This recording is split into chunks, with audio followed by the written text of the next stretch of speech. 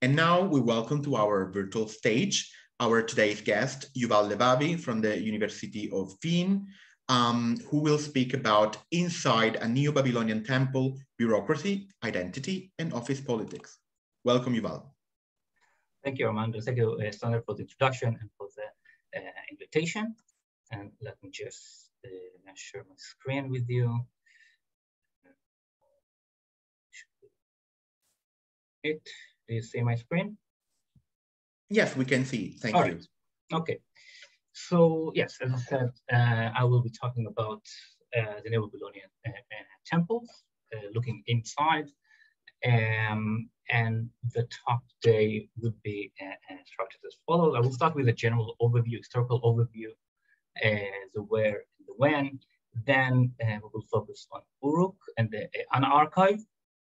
We will talk a little bit about the concept of service, Akkadian Matzautu, and then the main part of this talk will focus on the interaction between officials, temple officials, with the outside world, and then within the temple itself. So we're going from the macro to the micro. And we will start with a general overview, and this overview is mainly based on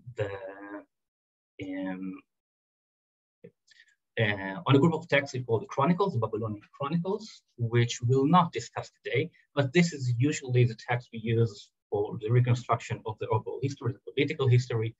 So this is based on these texts, these are not from the Eanna archive books. So we start from the 7th century, the Neo-Assyrian period. This is more or less the Neo-Assyrian Empire. To the south, we have Egypt, and throughout the 8th and 7th century, the Babylonians who were under Assyrian control constantly tried to rebel and gain independence. And one of these times, in 626, Nabopolassar, who came from a local Urukian family who were working with the Assyrians, were slightly more successful. He was able to take control of Babylon and declare himself king of Babylon again in 626. And the Assyrians did not give up. So he had to keep forcing the Assyrians up north. In 614, he took Ashur, the old city of Ashur. In 612, he was able to capture Nineveh, the political capital. There was still a small Assyrian force left in Haran, but in 609, this fell as well, and the Assyrian Empire was no more. And at that time, the Babylonians found themselves facing the Egyptians on the shores of the Euphrates, and in 605, Nebuchadnezzar, still as crown prince, led the Babylonian armies to a great win against Egypt and basically taking over the entire Levant. Slightly later, his father died, Nabopolassar died, and Nebuchadnezzar became king. And in 604, he destroyed Ashkelon. Then he made a failed attempt to go into Egypt. Slightly later, we of course have the destruction of Jerusalem and the temple in 686. But this more or less is as the Neo-Babylonian Empire as we know it. Later, there were several attempts in the in the northwest, by Neriglissar and Nabonidus, of course, also in Arabia. But this is more or less the Neo-Babylonian Empire as we know it. And our focus today, as we say, is on Uruk, the city of Uruk in the southern part of Babylonia. And specifically, we're looking at the Eanna archive. Eanna is a temple of Ištar in Uruk. And the archive, as we know it today, we're talking about 8,000 tablets and fragments from both the Neo-Babylonian and Persian period. This is more or less a chronological span of the archive. We have very few texts after the early years of Darius and very few texts before Nabopolassar, dated to Kandalanu, but this is more or less what we have, mainly from the Neo-Babylonian period, but as I said, also the Persian period. Now, most of these texts are legal and administrative texts. We will see a few examples in a minute. 700 or so of these texts are what we call letters, administrative letters, and this will be our focus today.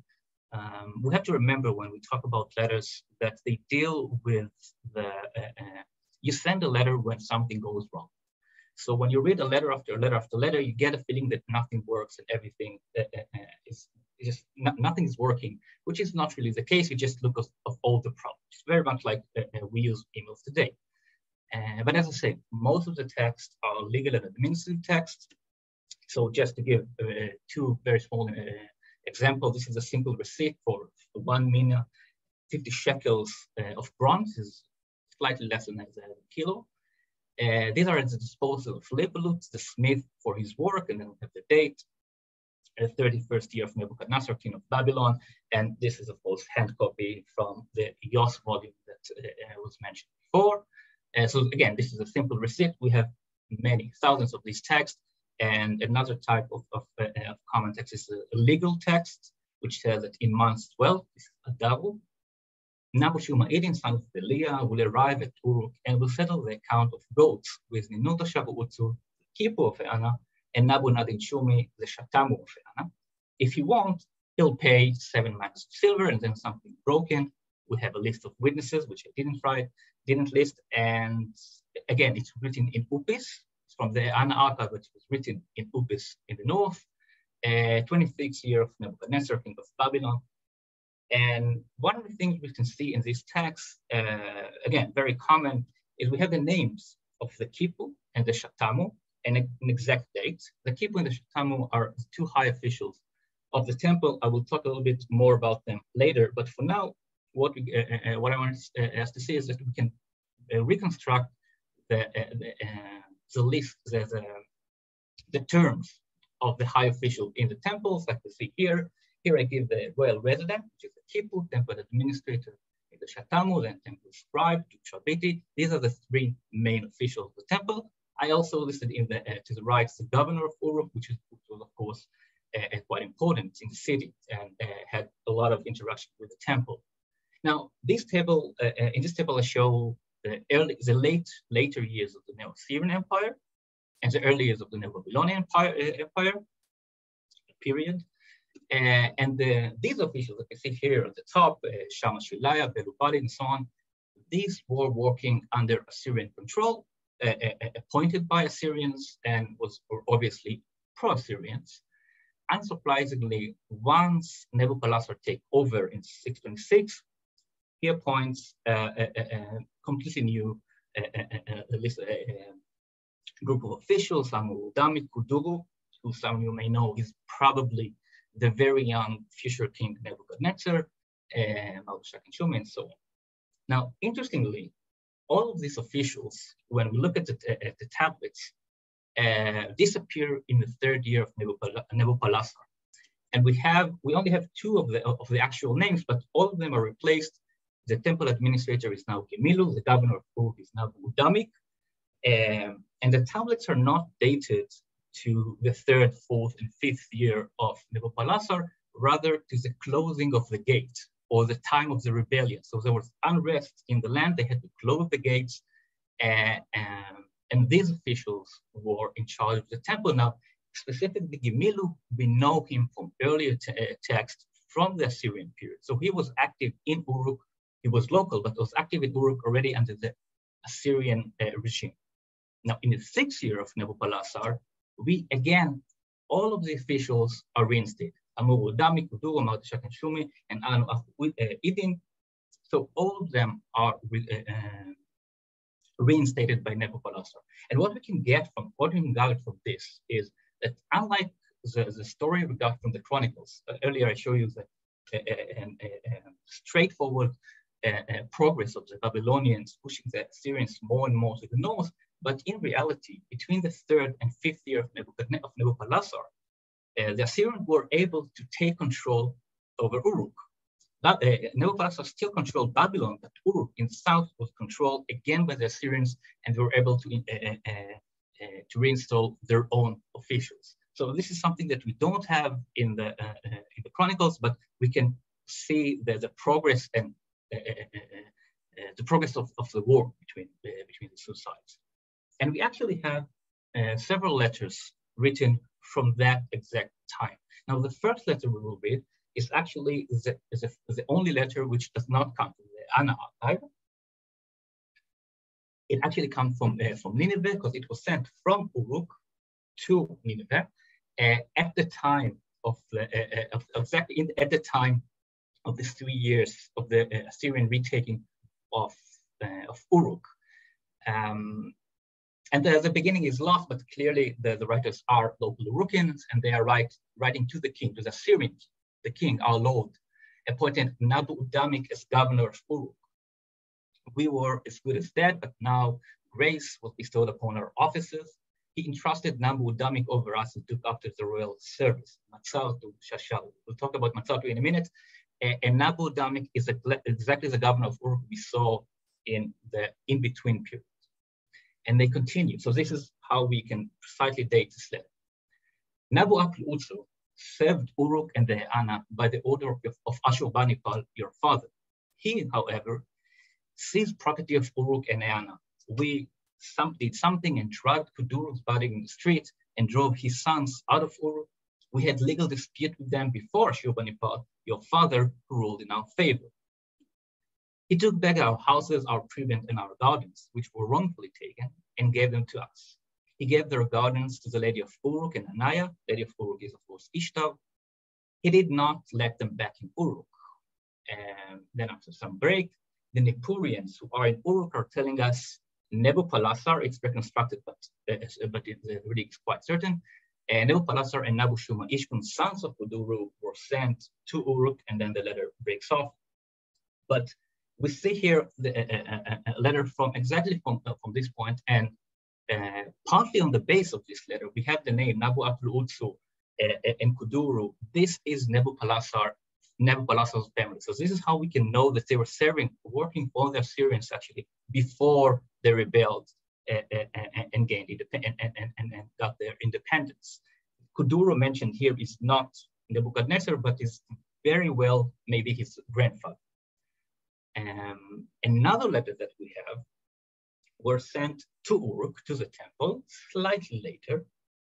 It's a letter by Marduk and Emin Shuma Utsu to Marduk Shak and Shumi, their father. Marduk Shak and Shumi is the temple scribe.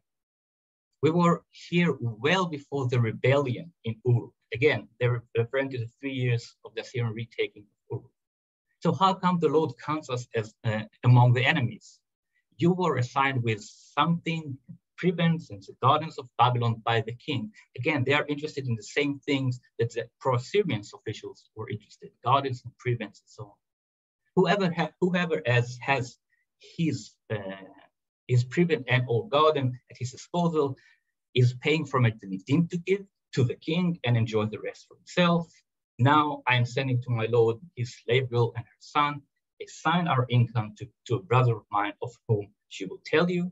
Should the Kipu have the votive offering while we are eating leftovers in the gate of our prison, you are our patron. So we see here that, again, like the poor Syrians, what they're interested is status and income within the city. And you can see a much deeper, we get a much deeper picture of the Assyrians in control, the Babylonians control. We get a view into the temple. Now, I mentioned earlier in the previous letter, we saw the concept of Akkadian word matzavta, which is the concept of service. So the basic meaning is God who watch, observation. It could be military, it could be astronomical, and it's paralleled very nicely with Hebrew mishmeret that we find several times in the Old Testament. Now, in our context, the obligation is to attend to an office or to an institution. So when we see the matzartu, it is to be watched over or looked after. We have many letters by subordinate to their supervisors in which they promise they are keeping the matzartu. This is one example. I am praying for you, for the lady of Uruk and Anaya, and looking after your duties, your matzartu. In letters from superior to subordinate, we find a lot of many warnings not to neglect lashelu, the matzartu. This is one example of such a letter. Do not neglect the service of Eanna. So the service of matzartu could be of the height of your boss, of your superior, but also you have a general matzartu of the temple that they were all bound to. And this matzartu was also recognized by the king himself, the matzartu specifically of the temple. This is, for example, a letter by Nebuchadnezzar, already as king. And it has a word of the king to Nabonidus, I'm well, may you be happy.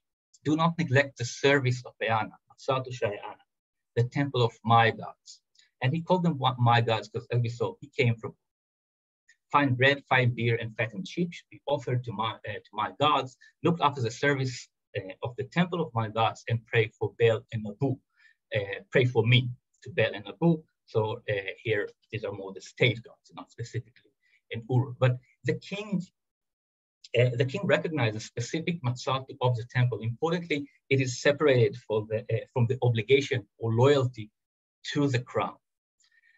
And this is why we have another example for that. So this clear separation is in a letter sent by several field supervisors, temples from the Eanna, who were sent outside, and they're writing back home and say, although we guarantee for our work, for our men, to complete their work, we don't guarantee for the entire work. Why would you guarantee for the work? Well, even the palace overseer did not guarantee for the king's work. So they have a very clear idea what they have to do and what they don't have to do, even if this is the king's work, the royal work. And in another letter, so when we have these clashes between different authorities, naturally we have problems. And again, as I said, letters are written when problems occur, and this is a great example of that. Again, a field supervisor, a temple official in the field, writing back to the temple administrator and the temple scribe, and he says, regarding the fields of the shepherd's estate, which the scribe had entrusted me with, Mushali Maldus came on the 23rd day of month 4, this is Uzu, beat me and drove me away from the field, saying, who is the scribe of Eanna? This field is mine. Nabu knows I hold it. Will the king take it from me? Has anyone taken it from me? Who gave it to the lady of Uruk? Does the temple scribe have any authority over me? So clearly they have a notion of what they can and cannot do, what the temple can do, what the king can do, and their obligation, in this case, as the letter writers, obligation and loyalty is to the temple. And another example of temple official who's facing such problems, maybe slightly more severe. Again, writing back to the temple administrator, and he says, the protesters carried sticks. There were Picudians and Sealanders among them. I told them, go to the temple administrator and the temple scribe. They did not accept it. So this is clearly a question of authority and boundaries between this institution. And it's interesting in this case that he's specifically mentioning or identified the mob that he is facing as Picudians and Sealanders. If this is our map, here is Uruk. The Picudu was the tribe to their east, and the Sealand was the southernmost district of Babylonia. And in fact, the governor of the Sealand was the highest state official in the south, and the Sealand actually had authority over Eanna. They worked a lot together, but the Sealand was clearly higher. There was a superior to the Eanna, and the Eanna had to work and send men and materials to the Sealand. And we have several letters sent from the Sealand to the Eanna. This is one example of the letter from the governor of the Sealand to, again, the royal resident, temple administrator, and temple scribe. And he says, quickly, 50 or 60 quivers should arrive already this year. Prepare something and come rule and get them to me. I've been looking after your duties, your matzatu, for the past 15 years, so now you take care of mine. I wish neither silver nor gold.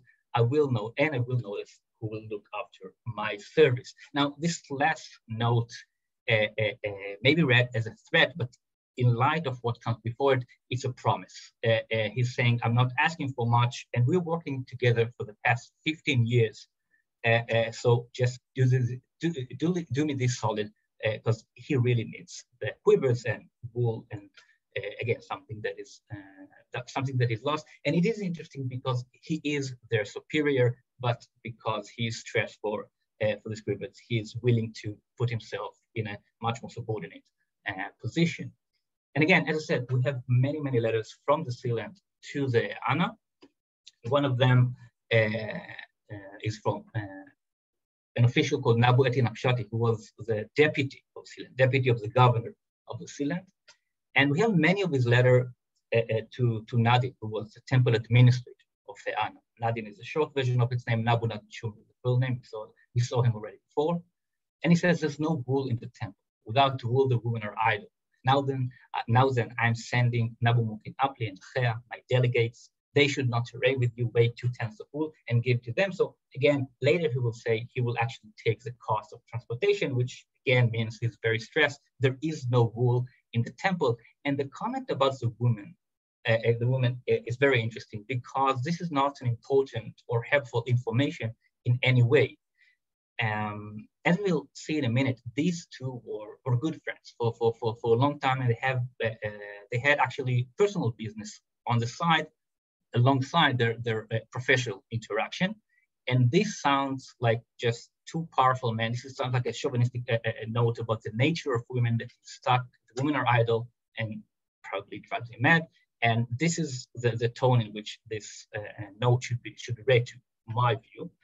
And to show you, I need to show you that these two were good friends and long-time friends. So the next three letters we will read are all from this Nabu Etin Apshati, deputy of the Silen to the same Nadin temple administrator. And one letter he says, do not neglect the written document concerning the temple assembly, for which the city governor of Uruk had issued you an order. Make an effort and see to it yourself, you personally. Do not exempt anyone from it. No stolen good can be caught in your hands. So there's some problem with the governor of Uruk. We don't know exactly what, but he's warning him. First, do what as you should. Don't go, don't improvise. Don't do anything that's out of order. Do as the governor tells you, and make sure that you are not caught with anything in your hands. And then he adds, regarding all that you have spoken with me, my brother can be. And again, this seemed to be a personal note regarding their personal businesses. And the reason I assume this is a personal business is notes in other letters. For example, this is all are excerpts, of course, not full letters, from another letter between the two, in which the deputy of the Silen says, send me 10 minas of your own silver. I will deliver back to my brother whatever he needs. So again, they had personal interaction. And not only they were friends, basically, for a long time. They knew that the people around them are aware of their relation. And this affected the way they work together. And this is probably the best example for the knowledge of other people to their friendship and the nature of their friendship. Again, from Nabu Etin Apshati to Nadin, regarding the lands about which my brother has written, I'm not authorized to distribute it just by a request of the people without the king's word. So I can't just do it. We have to have proper procedure. Were I to distribute it without reporting it, the Silen people would say, did Nadin distribute it due to his personal friendship, or did you distribute it taking that? So something that he should not have distributed. The Urukian, on the other hand, will say, did Nabu Etin Apshati distribute it due to his personal friendship, or is it the word of the king? So the phrasing here is complex, but basically it says we have to do it right, because otherwise people will accuse us of doing something for the other just based on our friendship. And the final suggestion is conclusion. I will come in month 12 or Adar, so you and I may litigate before the king and the governor of the Silen. If it be the king's will, they will give it to me, and if not, they will give it to you. So we cannot make our own decision on that. Justice has to be seen, right? People will not accept us just deciding these things without the king's word or the governor's word. And I mentioned several times before, this letter is addressed to the temple administrator, and I mentioned the keep already and the temple scribe. So let's look for a second on the structure of the temple. So we saw, up until now, we saw interaction of officials from the temple with outsiders. And now we're going to look inwards. So on top of the hierarchy, we have the royal resident, the Kipu. He was appointed by the king and was in charge of the temple's obligation towards the palace, towards the king. And he was accompanied by a temple administrator, a shatamu, and a temple scribe, who were both from the local elite, from the local families, and they were in charge basically on the day-to-day operation of the temple. The temple scribe in this regard was more or less a deputy for the temple administrator. And now this structure has a built-in conflict or potential conflict because, first of all, they have different interests. The temple administrator and temple administrator and temple scribe, they're in charge of the temple and they take care of the temple day-to-day operation, while the royal resident is in charge of the obligation towards the palace. So they have different fields of responsibility, which may clash, as we will see in a minute. But also we're talking about local elite versus outsider, which is on the personal level, this plays a part. And the fact that the temple administrator, temple scribe, and most of the officials obviously came from the local families, and they were very close society. We can see it actually at the office holders themselves. This is the table we saw before of the last Neo-Assyrian and first Neo-Babylonian officials. So if you look, for example, at this Nabudanishumi, this is Nadin, we saw him before. He was first a temple scribe, then he was appointed to the temple administrator, promoted, and he was replaced by Marduk Eter, who was actually his brother. Another example is Marduk Shapik Zeri, who was the temple administrator in the mid-reign of Nebuchadnezzar, and he was replaced by his son, Marduk Belshuno. So we have a lot of this going on, and into this scene, into this structure, the royal resident, the Kipu, enters. And I want to focus on two officials, the royal resident, Ninuta Shava Utsur, and the temple administrator, Nabu Acheidin. Ninuta Shava Utsur was in office for about 30 years, Nabu Acheidin for about 15 years, and we have a lot of letters between these two, and by these two, we're mentioning the other. And I want to focus a little bit on the interaction between. So first, we'll start with a simple case, a simple letter of Ninuta Shava Utsur to the temple administrator, Nabu Acheidin, in which, following several complaints, he says, quickly send me 20 plowmen. Now, the reconstructions that I'm going to show you is not certain, of course, but it does illustrate the kind of conversation we find in this letter. So he's asking for 20 plowmen, and Nabu Acheidin apparently did not reply. So he sent another letter in which he says, for fear the king and your other oath to him, levy the plowman. Otherwise, the king will hear about it. And here it's interesting when you have to, when he decides to make a threat, unlike the case, most temple officials, he is not talking about the matzartu of Nabu Acheidin towards the temple. He's going to the king. He's relying on the king and his authority because he is the royal resident in the temple. He's a temple official, but he's a king's representative. And apparently this did the work, because then we have another letter by Nabu Acheidin this time to one of his subordinates, in which he seemed to refer to the same matter and says, I am sending to you 20 plowmen, send to the Kipu, whatever he orders you, do not cause any obstruction. So maybe this threat actually worked, and the Kipu did eventually receive his 20 plowmen. But he constantly had problems receiving from the temple what he wanted, again, because he was an outsider. And a nice example for that is a letter by the royal resident to one of the mid-rank temple officials in Uruk, in which he says, why that when the temple administrator writes to you from here, you send him the silver, but when I write you, you don't send the silver. This is as clear as it gets. And as Ninuta Shava Utsur says, he feels not appreciated or not respected properly. And Ninuta Shava Utsur actually had his way with words, mainly when it comes to complaints.